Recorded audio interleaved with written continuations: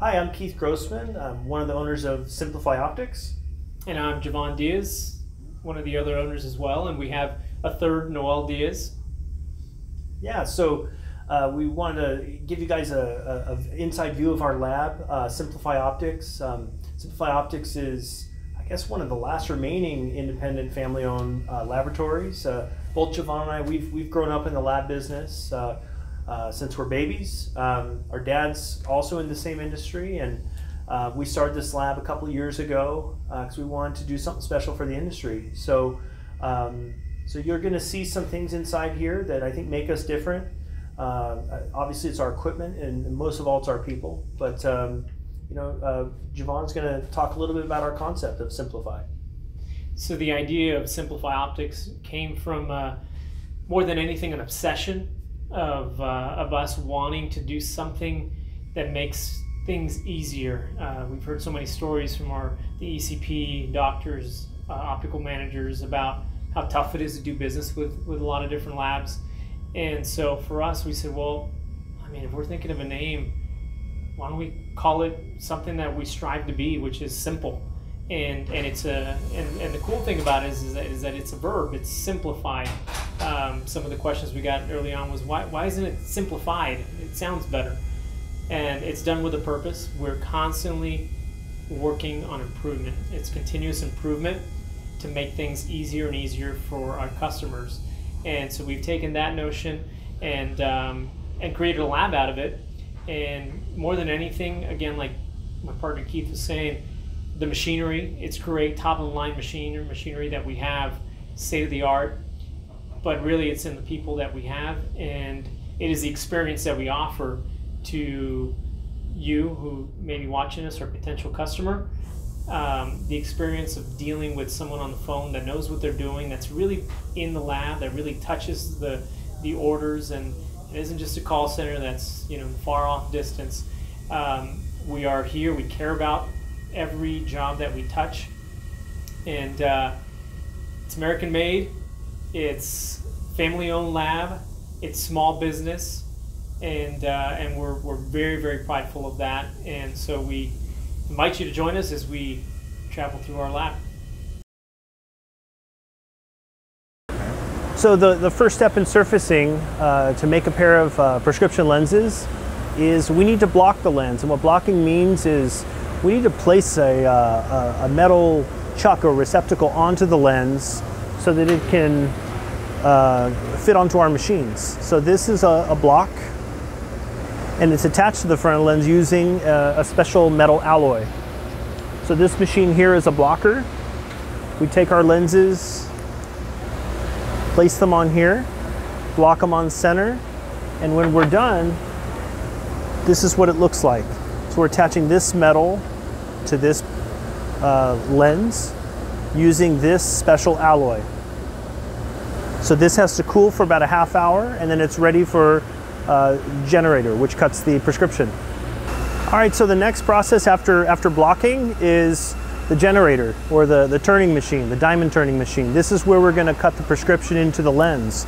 So what you're looking at here is a semi-finished lens. It's very thick. The alloy is cool and hardened, so it's ready to go onto this machine.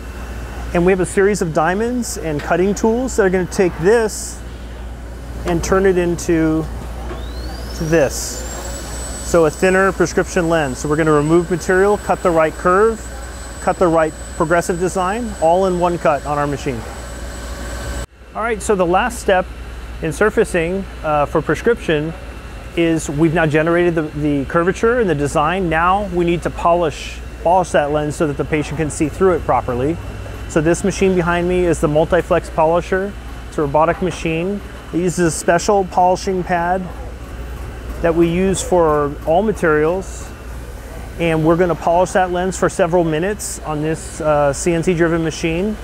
And after that, we'll have a prescription lens that's clear and ready for our next process. So we are in our AR department. It is a class 10,000 clean room. It is HEPA filter, there's positive airflow, it's temperature controlled. So essentially it's a climate that's suitable for this AR coating to adhere well to the lenses. the first step that we're going to be going through is our hard coating machine, our washer hard coat. So it does both. So at this point, what we do is we'll get 6 lenses, so 3 pair, that will start from the beginning of the process here. We'll go through a deep cleaning, ultrasonic cleaning, and as it goes through, it'll get to the point where it gets a nice primer once it's super clean, and then it gets our dipped hard coating. That again is made up of silica properties that is used for glass as well. And so what this does is really hardens the lens and really protects it from any scratching. We see a rack coming out at this point towards the end of the process here. The whole process takes about 30 minutes from start to finish, at which point when you start that first rack, after about 5 minutes or so, you will get another rack that comes out. So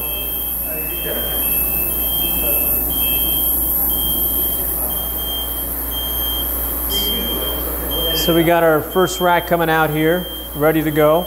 So at this point, what we're going to do is we're going to take it off of this rack, right? And we're going to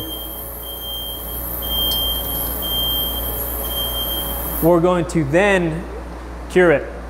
And so the curing process at this point is one of 2 processes that we do. One is our quick cure oven, similar to a pizza oven. And what you do is you insert a tray where you've loaded about 4 pairs of lenses in there. And from start to finish takes 45 minutes to get through the oven. It cures, it hardens the hard coat, and it makes it ready to go to our next step, which is the actual process of the AR coating onto the lenses. That's the first process. The second one, if it doesn't go through our quick cure oven, it'll go into our just thermal cured ovens here. And this oven takes a little bit longer. It's a 2-hour process when it gets put into here. But it's great for flow. We have, it's a pass-through oven, so essentially it'll cure on this side. And once those 2 hours are up, on the opposite side, we have doors that are accessed for this oven, that the next step is able to pull that rack and putting it to our AR coater.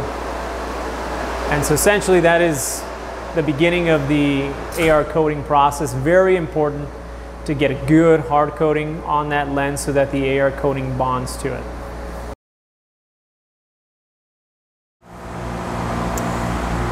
So we're at the second part of our AR coating process.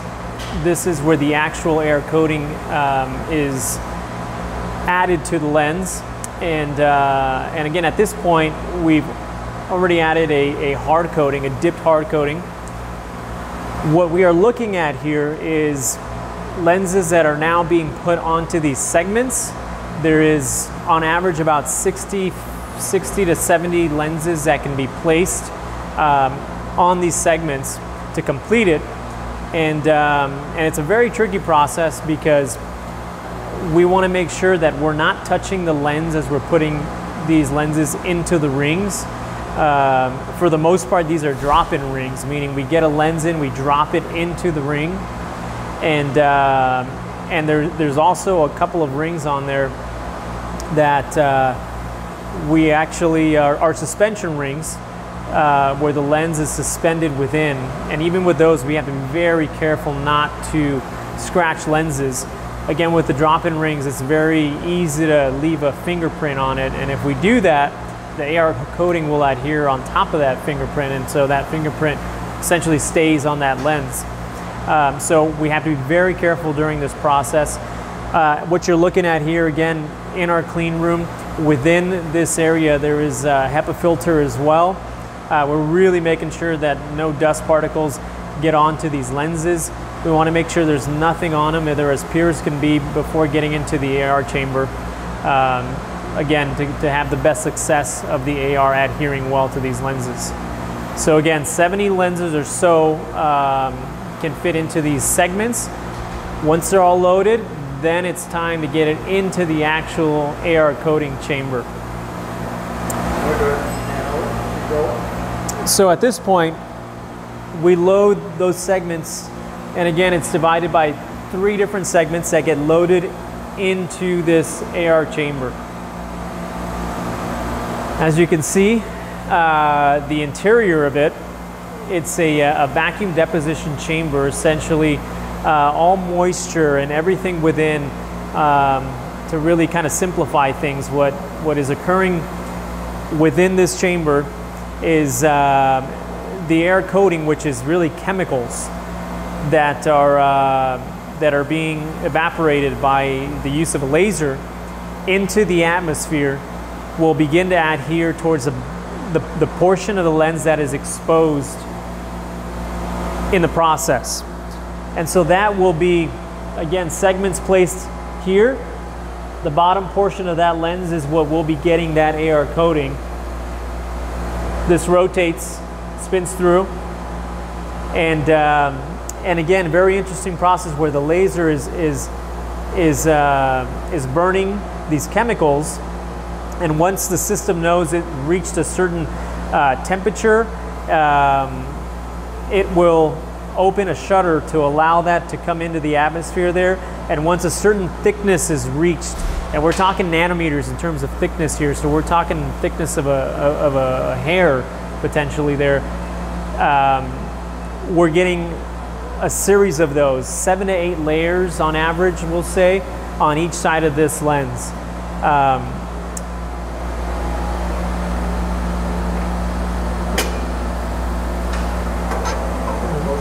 I'd like to, at this point, show what AR coating is made up of. Again, a couple different chemicals here, different compounds, different low index, high index compounds here. Chrome is used quite a bit in different AR coatings as well. Just an example of what is used to make your AR coating. So a lot of times we'll get customers saying, wow, I thought the AR coating was something where you just spray paint it on, or you dip it in like you do maybe for a tint.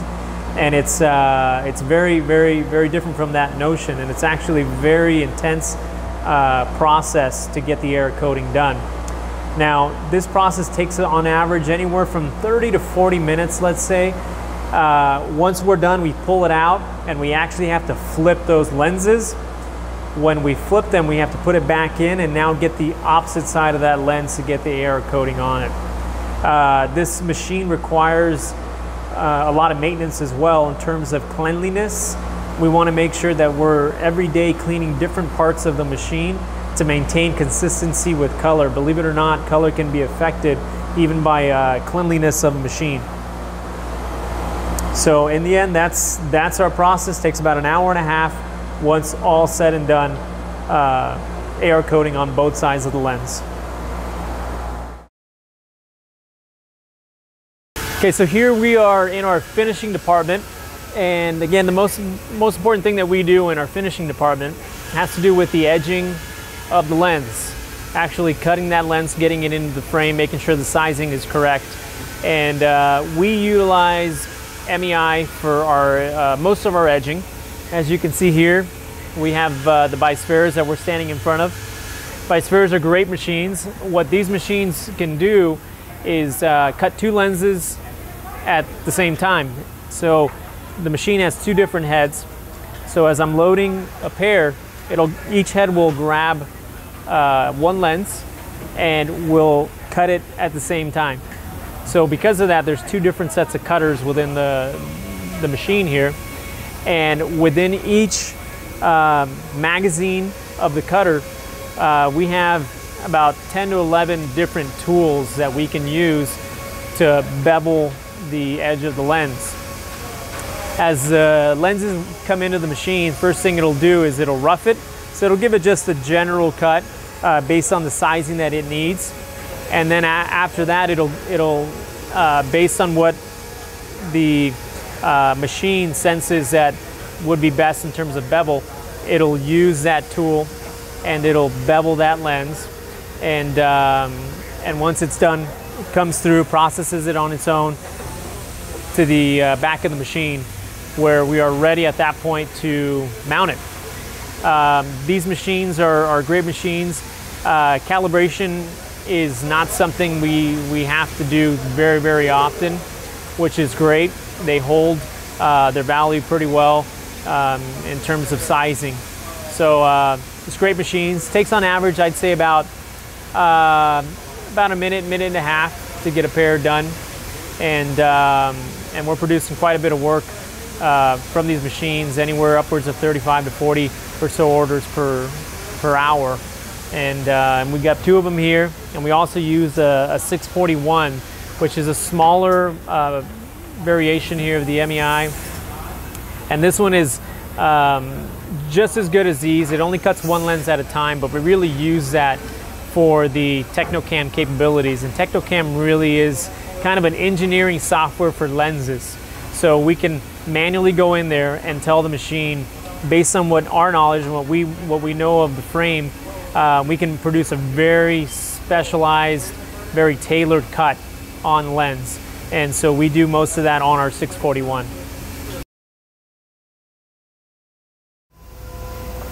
So we've come to this part of our process where we are now assembling the order.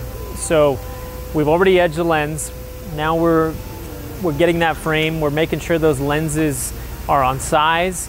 And if everything is to what we expect it to be, then at that point, the mounter will mount those lenses into the frame. They'll insert them into the frame. And of course, different variations of styles that we work with. Our Zyle mounting, our plastic frame mounting here, which is what she's working on at the moment. It looks like she's got potentially a progressive there, so she's checking alignment, making sure that the laser engravings on those lenses are to where they need to be. And she's also checking 4-point alignment, making sure that when she sits down on the table, we got the bottom of the eye wire that's touching, as well as the back of the temples.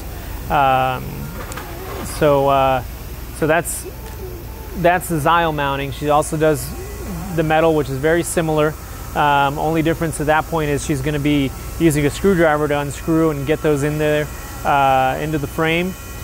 And then we get into the more difficult things, which is the 3-piece, or the 3-piece drill mounts, we call them.